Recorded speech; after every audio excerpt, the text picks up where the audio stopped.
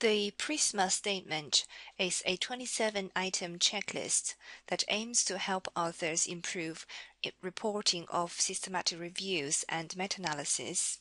Item 7 of the PRISMA statement recommends authors to report all information sources used in the search for studies and the date of the last search.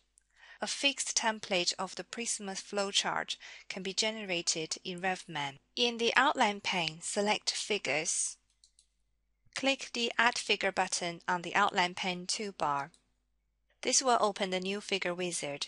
Select Study Flow Diagram and click Next.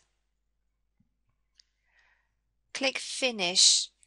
RevMan will create a template of the PRISMA statement, which you will need to edit to enter the relevant information. To edit the flowchart, double-click Figure in the outline pane. To open the Figure tab in the Content pane, double-click on each boxes to enter relevant information.